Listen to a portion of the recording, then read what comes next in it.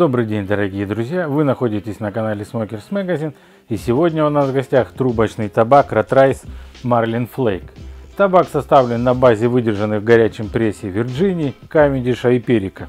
Смесь обладает глубоким насыщенным вкусом и приятным ароматом, характерным для традиционных вирджиниевых смесей, созданных для курения из трубки. При вскрытии из банки доносится приятный винный аромат выдержанных Вирджиний, густой и плотный. Со временем он начинает стихать, и на свет выходят ароматы ржаного хлеба и чернослива. Табак в банке представляет собой длинные пластины флейка темных оттенков коричневого цвета. Табак на ощупь жирный, влажный, но разминается легко. Перед набивкой трубки имеет смысл его подсушить на листе бумаги, хотя и в изначальном виде он курится без каких-либо проблем. Но в подсушенном виде дает более широкую гамму вкусов за счет дыма, который в подсушенном табаке прохладнее и соответственно суше. Набивается табак в трубку ровно, но если вы работаете с влажным табаком, стоит уделить набивке трубки немного больше внимания. Влажный табак во время курения может довольно сильно открыться в объеме, и курить его станет сложнее. Еще одним моментом, влияющим на вкус этого табака, является плотность набивки. Курение подсушенного табака с плотностью чуть ниже обычного мне показалось наиболее выгодно раскрывающим вкус Rattray Marlin Flake. С первых глотков дыма табак действительно начинает давать густой вкус. Первые возникающие ассоциации наводят на мысль о выпекающемся ржаном хлебе.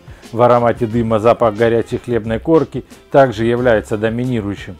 Легкая фруктовая сладость едва различима и робко прячется где-то на заднем плане.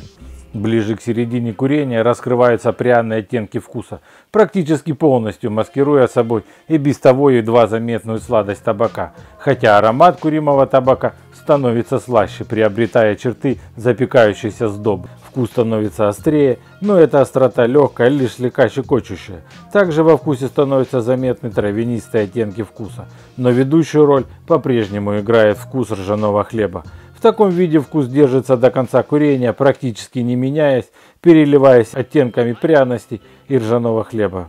Если говорить о крепости, то табак нельзя назвать легким. В то же время его мягкая крепость не позволяет его отнести к разряду крепких табачных смесей.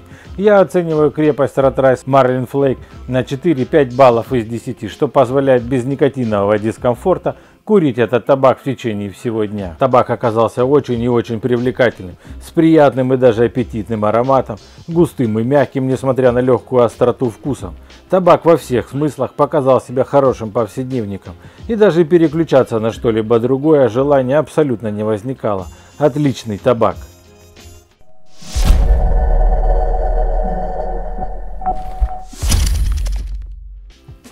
Ознакомиться с более детальным обзором и узнать, какую оценку получил этот табак в рейтинге журнала, вы сможете, перейдя по ссылке, указанной в описании к ролику. Там же вы сможете задать свои вопросы и оставить комментарии. Спасибо за просмотр, подписывайтесь на наш канал, делитесь этим видео с друзьями, ставьте лайки и до встречи на канале Smokers Magazine.